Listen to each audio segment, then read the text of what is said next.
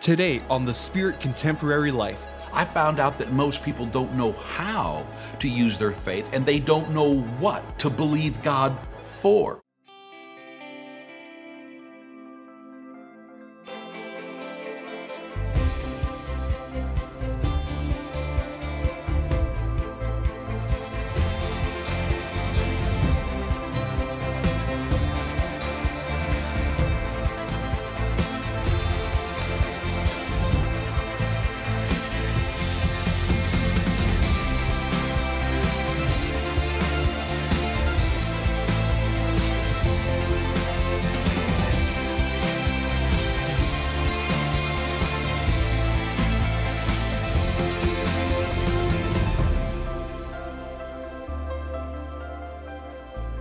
I'm so glad you decided to join me today.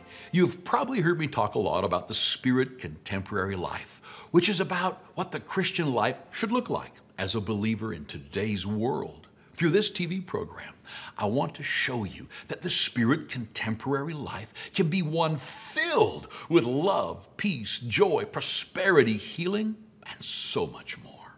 In John 10:10, it says, Jesus came so you could have life and have it to the full. I truly believe that God's got a special plan for each and every person watching today. You've got a unique gifting, a calling on your life. If you can learn to be fully connected to the Spirit of God and be relevant, be cool, be contemporary, you'll be so effective then in impacting others for the kingdom. You can experience the Spirit Contemporary Life. So listen closely, take some notes as we get into today's message.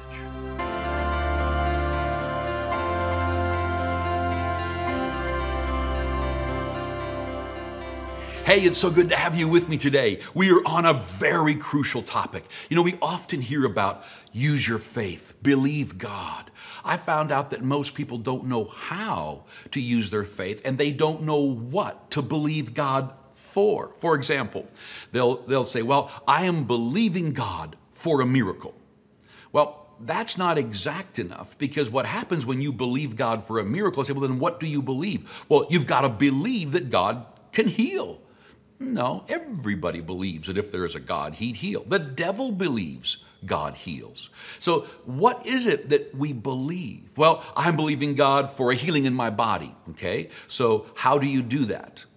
Because really, the Bible says in Romans that faith cometh by hearing the Word, understanding the Word.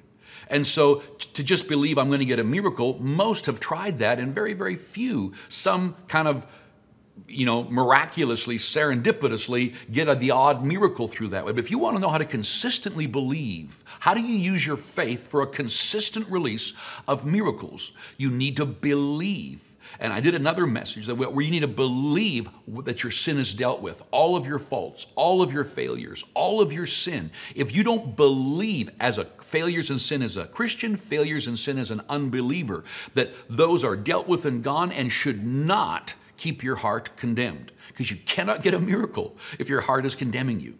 And the Bible says very clearly, we talked about this already, that the truth will establish your heart in grace, in righteousness. All right, today I want to show you something in the Word of God that I believe is crucial for you to believe. All right, you've got to believe that you are righteous, that you are in right standing with God. This is something so many Christians don't believe. In most places, I'll ask this question if I'm teaching on this topic. I'll have a huge auditorium and I'll say, how many here are righteous? And no one puts up their hand. You can see a few people who know the Word, they'll kind of go like this and look around as though they're being proud or they're being arrogant. But you must establish in your heart and know beyond any shadow of a doubt, I'm righteous. Period, I'm righteous. I'm not saying I'm sin-free. I'm not saying I am perfect in behavior. I am saying I know my place as established in righteousness. You need to understand, Satan has no authority. Someone said to me, well, you got to be careful, because if you get into sin, Satan has the authority to walk into your life. No, the Bible says he has no authority. Jesus says, I have all authority. Jesus is not going to give the devil authority over you. Now, you might give the devil an opportunity. The Bible says that in the epistles. For example, you just decide arrogantly you're going to disobey traffic lights and go through any red light you want. But when the car hits you coming the other way because they've got the green and you're running the red, and you go, wow, why did God allow this? No. You gave the enemy an opportunity, but not the right.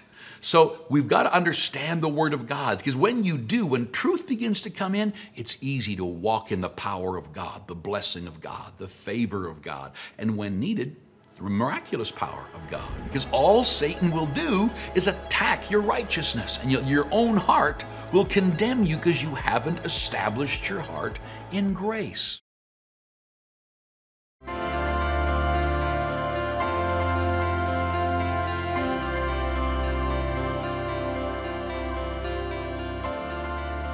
You know, in Luke chapter 2, verse 13 to 15, it says, suddenly, a great company of heavenly hosts appeared with the angel, praising God and saying, glory to God in the highest, and on earth peace to men, on whom his favor rests. They're not talking about peace amongst men. We've got more wars going on now than we ever have. This is peace to men, and on whom his favor rests. It's one thing for you to be the teacher's favorite. You know, I never was, but some of the people I grew up with in school, they just knew how to be the teacher's favorite. And sometimes teachers would have a different favorite pupil every week. But did you know the favor of God rests on me? The favor of God rests on you. It's never taken away. Never. And it promises it right here, that there's going to be peace to men on whom his favor rests. Well, favor means you're his favorite. A favor is something you do for somebody for no reason. They didn't earn it. You're just giving them a favor. The Bible teaches us in Deuteronomy 6:24 to 25, it says here, the Lord commanded, now this is the Old Testament. The way you were righteous in the Old Testament was by you keeping the law. So here's what it says. The Lord commanded us to obey all these decrees and to fear the Lord our God so that we might always prosper and be kept alive, as is the case today. And if we are careful to obey all this law before the Lord our God, as he has commanded us, that will be our righteousness. What is their righteousness? Obeying all the law. Now, that is their right. Now, the reason they wanted to be righteous was because when you were righteous, you always had access to his power, his protection, his prosperity, his healing, his deliverance was always yours. But when we get out of his righteousness and we stop being righteous, that is when we get into trouble. Now, when you look into God's word, let's go to Philippians chapter 3, verses 7 to 9. This is the Apostle Paul teaching. So in the Old Testament, your righteousness was your behavior. Then you were righteous, and God's favor is always on righteousness. Here's what it says.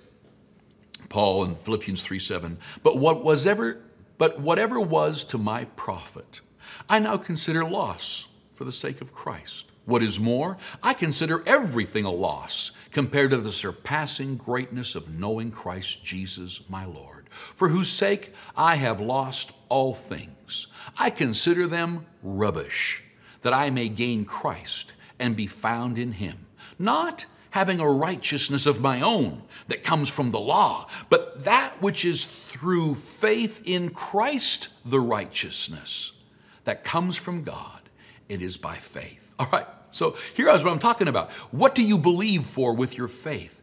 Paul believed that through Jesus, he was righteous and that it was a gift. So for you to walk in the miraculous on a regular basis, you must believe I'm righteous because of Jesus. I'm righteous because of Jesus. And as you believe that and establish that, that is when easily God's grace. What is God's grace? It's his favor A favor is always something that is unearned. When you begin to believe. Now, a lot of people up to now have just used their faith to believe that God's going to heal them, and they try all these things to believe that God's going to heal them. And then what was going on in their heart was Satan was attacking their righteousness by saying things like, well, you had an abortion when you were a young girl, or you committed adultery when you were a young man, or you've been viewing pornography, or you have been out doing, and you've fallen into sin here, you made a mistake there. And he continues to try to make you slide back into the righteousness that had to be earned in the Old Testament. Now, it's wisdom to get out of sin because sin hurts you. But don't ever think that you getting out of sin is when you're going to get healed, is when you're going to become righteous. Because then you go back into earning your righteousness, which is you being self-righteous. When you are self-righteous, you begin to, I've lived my life proper, I'm doing really good, and I'm righteous, and I deserve. You don't deserve anything. We must believe today in the new covenant. We must believe that I'm righteous because of Jesus. And this peace settles on you. It literally causes you and your heart to be at peace. And then God's favor rests on you. As it said there when Jesus was born, it says that peace towards men on whom his favor rests. This is what we must believe. In fact, I would confess that if I was you every day, that peace is in my heart and God's favor rests on me. I walk in his blessing every day of my life. Everywhere I go, good things come towards me. I'm at peace with all my enemies. The blessing of God's upon me financially, physically. My heart is at peace with God. These things confess. Believe that you're righteous. This is crucial. If you don't believe you're righteous, you're not going to be able to believe God that you're healed. You're not going to be able to believe God that you're prosperous. You're not going to be able to believe God for a child's healing. You're not going to be able to believe God for any of it. Why? Because all Satan will do is attack your righteousness, and your own heart will condemn you because you haven't established your heart in grace.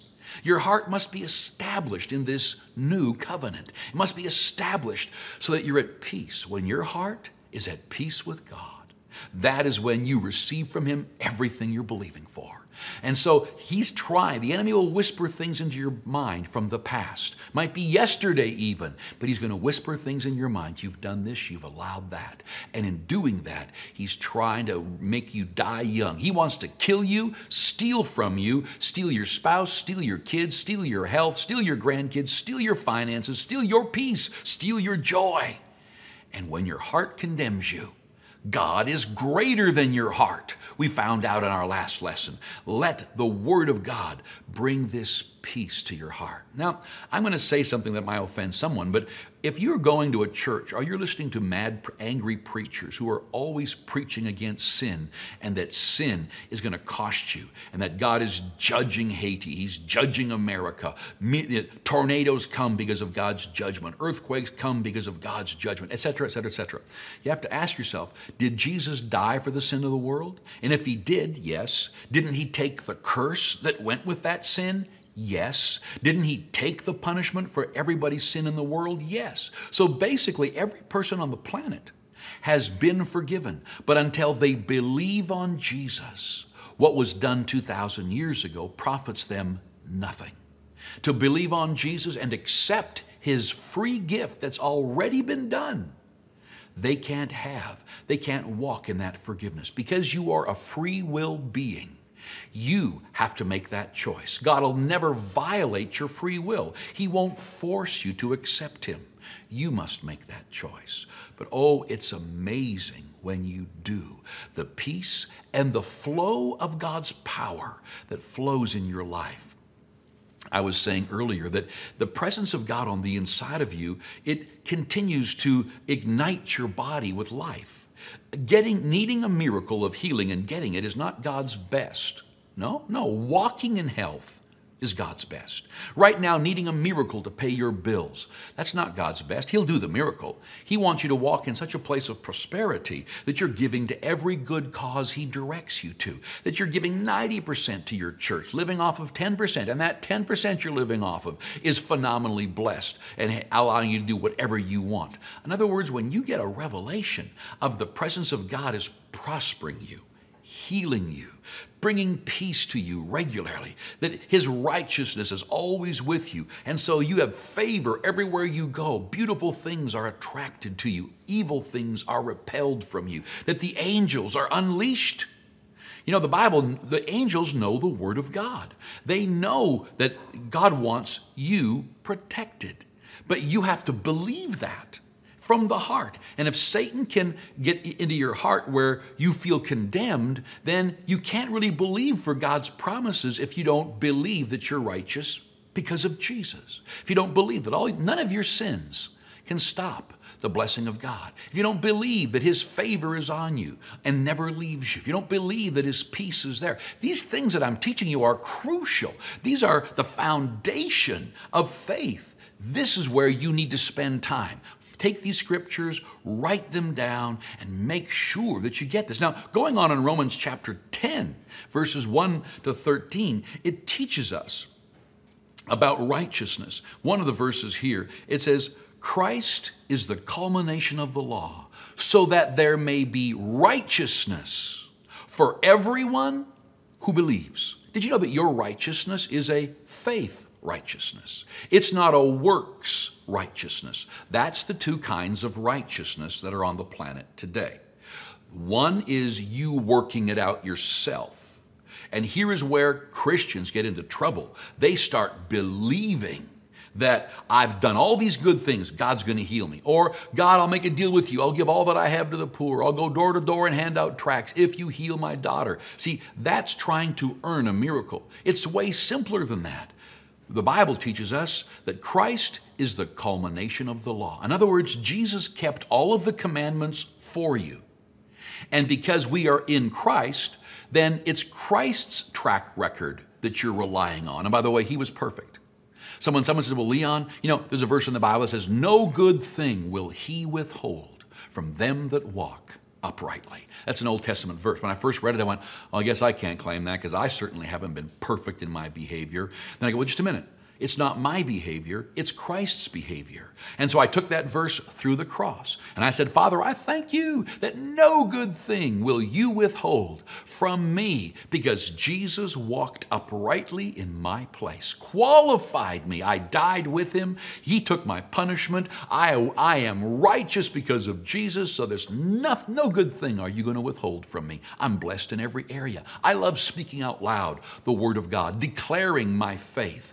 Most of what is hurting people today is they are not confessing and believing their identity in Christ, the benefits that Jesus won them. Before you get into healing, prosperity, protection, and all the promises of God, faith needs to establish in your heart that you're completely forgiven, that you are righteous, that His favor rests on you, never leaves you, that nothing negative is allowed in your life, that every time something that pushes against you, God's always on your side, coming against it. If you don't believe that, then you will find yourself always caught in the middle of a situation. I often will go into hospitals and pray with people who've been from other churches, raised up in other doctrines. And I'll try to spend some time with them, teaching them the Word, showing them that they're righteous. And it's amazing to me, their eyes get big. Oh, I'm not righteous. I know I'm not righteous. I said, no, you're not perfect. You know you're not perfect. That's what I mean, right. But the word righteous doesn't mean perfect. It means, are you right with God?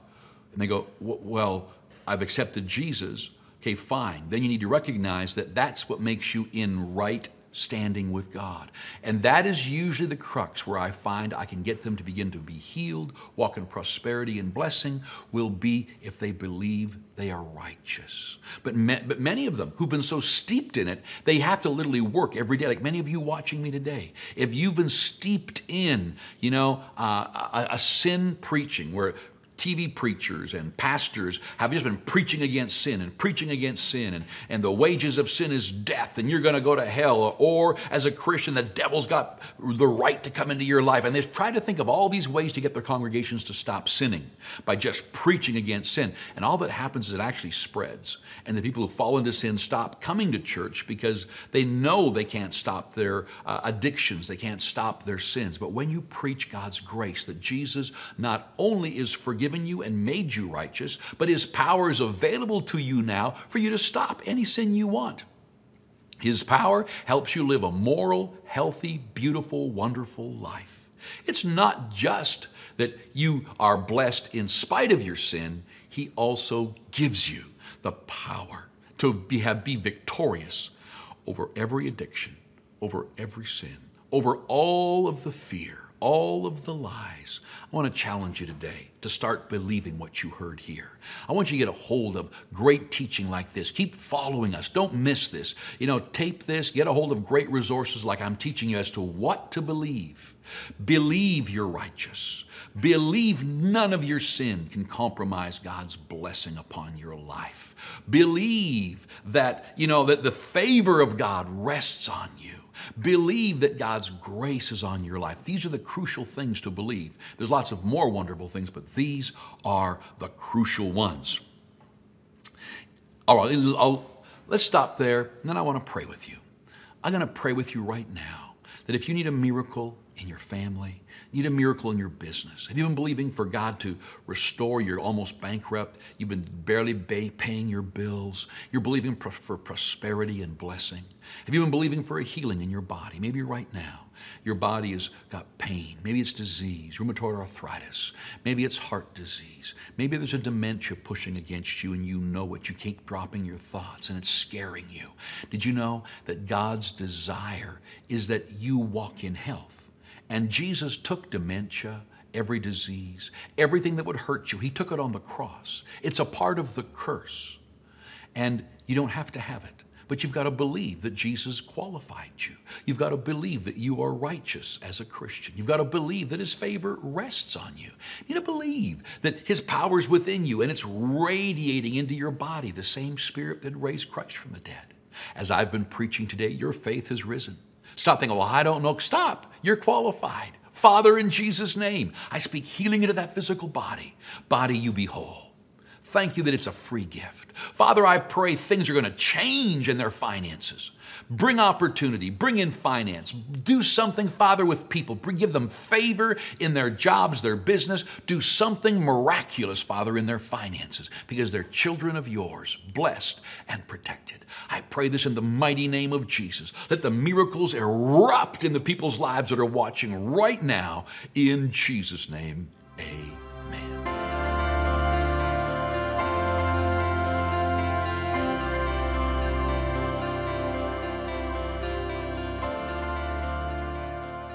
The Spirit Contemporary life means that you live an empowered life, one that connects your day-to-day existence with God's supernatural power. As Christians, we're to be the shining light in the world we live in. We are to stand out in our workplace as great employees, bosses, CEOs. Our relationships should flourish. Christians should and can be the best of the best. If this sounds good to you, then I encourage you to study your Bible and see what it really says about the Christian life. All of us need to start with our identity rooted in the Word.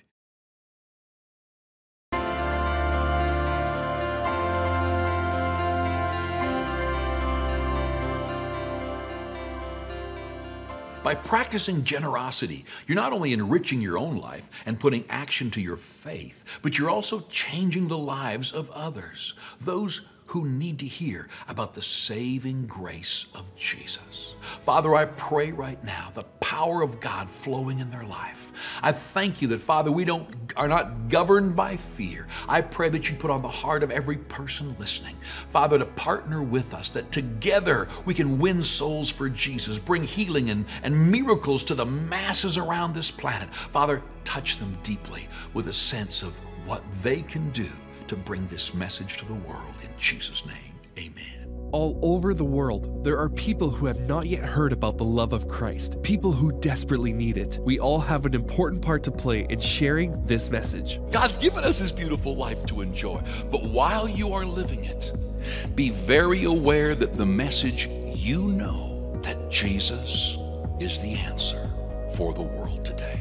Reaching people with the gospel is the very heartbeat of this ministry. This is why we work so diligently to make our programs relevant and contemporary, translating hundreds of materials into French, Spanish, Mandarin, Russian, Farsi, and many more. Because of the generosity of partners like you, our programs have been able to reach millions, not only here at home, but also in South America, Europe, the Middle East, and Africa. There is still so much work to do. We will not stand by idly, because people's eternity lie in the balance. We need to act now. People need to hear about the love of Jesus and His amazing grace today. Together, we will share Jesus in a spirit contemporary way, and together, we will see miracles.